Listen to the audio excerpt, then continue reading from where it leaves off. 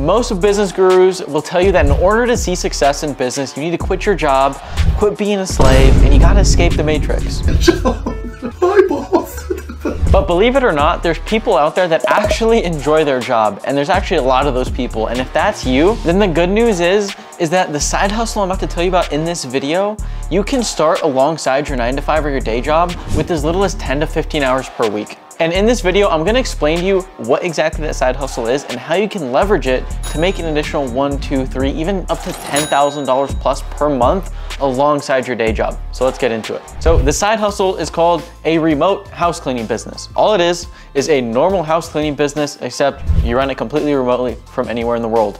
And you might be wondering, well, how the hell do I run a house cleaning business remotely, let alone run a house cleaning business remotely and still keep my day job? The secret is to hire independent contractors and cleaners who already have the training and equipment necessary to complete the cleaning jobs for you, the business owner. And there's almost 1 million cleaners that are ready to take jobs to go clean houses for you if this is something that you want to do. The reason we like to use contractors instead of employees is because when you hire employees, you have to give them all the equipment, you have to spend time training them, and you have to pay for things like broken equipment, if they break something, if they lose something, and the gas, and even the vehicles they're gonna be using to drive to and from these jobs. So using contractors saves you a lot of time and you don't have to spend a lot of time training. And all you have to do is set up the right marketing channels and systems to be able to get the leads, close the leads, and book them for these cleaners. It still leaves the question though, how do I run this alongside my 9-to-5? It sounds like a lot. And at the beginning, it's gonna require about 10 to 15 hours of upfront work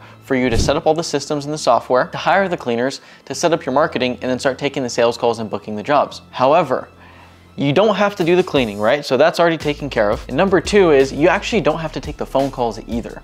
And the way you do this is by hiring an overseas employee. We like to hire from the Philippines and Pakistan because we can arbitrage the US dollar in whatever their local currency is. So for example, I can pay a Filipino virtual assistant or overseas employee $4, $5, $6, maybe $7 an hour, which is a lot less than you'd pay someone normally here, yet they can do the job just as well. And so you as the business owner are gonna be able to release all the day-to-day duties of answering the phone calls, dealing with customer complaints, eventually even hiring and onboarding the cleaners. You can get your virtual assistants to do that for you too. And so you take care of both ends of the business. You take care of hiring and staffing the cleaners, and you take care of the sales and the booking of the jobs and the phone calls you're gonna get as a cleaning business. And once this is set up, even if you have a day job, you have the cleaners cleaning for you and you have your phone calls being answered, which means all you have to do is sit back, make sure that your team is doing what they need to do and run the business through your team that you've already hired, and maybe turn some dials on the marketing. This is the same business model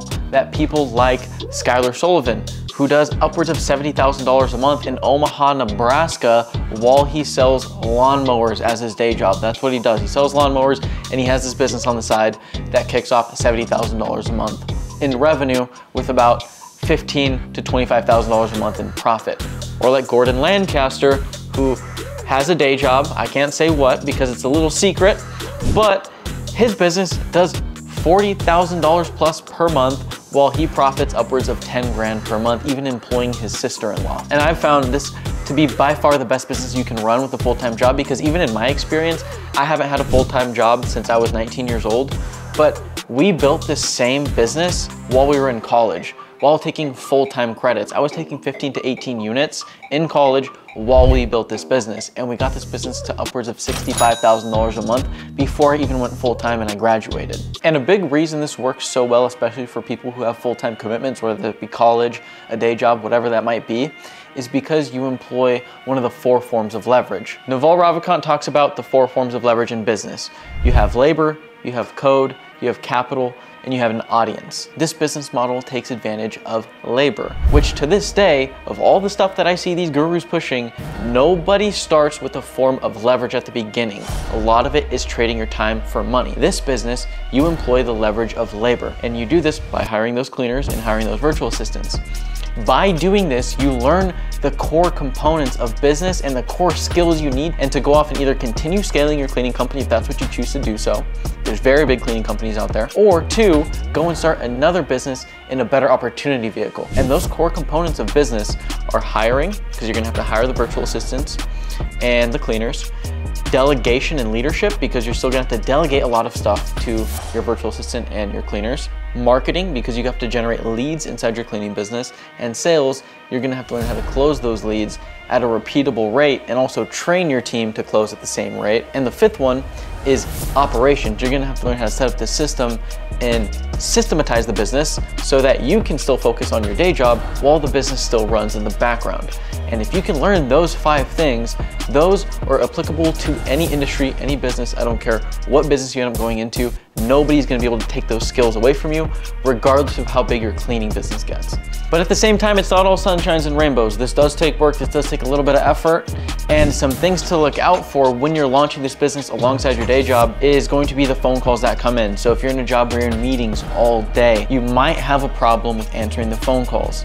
And I typically don't recommend to hire the virtual assistant to answer the calls right away, but it is something you can do off the get-go. We have had people do that inside Home Service Academy and see lots of success, but it can be a little challenging because I would like you to learn the skill of sales first and actually close a couple deals before passing that off and training the virtual assistant, because it's always easier to train and lead someone when you actually know what you're talking about.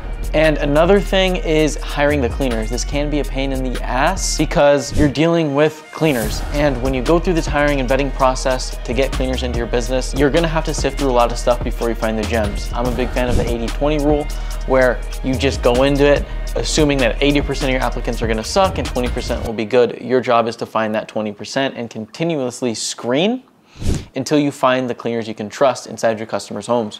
But a large part of this is all of the upfront stuff, right? Going back to the 10 to 15 hours I said, that first 10 to 15 hours a week is gonna be a lot of the setup. But once you get your first cleaners, you get your virtual assistant trained after a few weeks, a lot of this stuff goes away. So as long as you can get through the boring and the kind of grueling part of this, you're off to the races. So if this is something you're actually considering launching, don't feel defeated when this startup process takes a little bit longer than expected, or maybe you go past the 10 to 15 hours, you might take 17 hours a week, 20 hours a week. The time commitment starts to drop off the more leverage you put in place, going back to what I was talking about. And if this is something you wanna know how to start completely for free, we have this new free group where we put out a bunch of tips, some free courses in there, some free training videos on all the basics that you need to know to get one of these businesses up and running off the ground. Again, completely for free.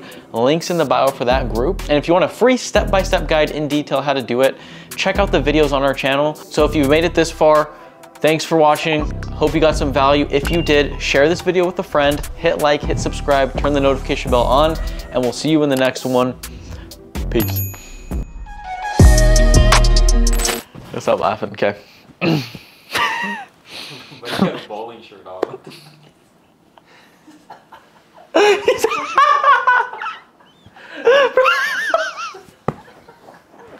said a bowling shirt, bro. I gotta go change now. What do you got, a fucking bowling shirt, bro? A bowling shirt. Alright, come on, bro. This is a bowling shirt, bro. How about the bowl?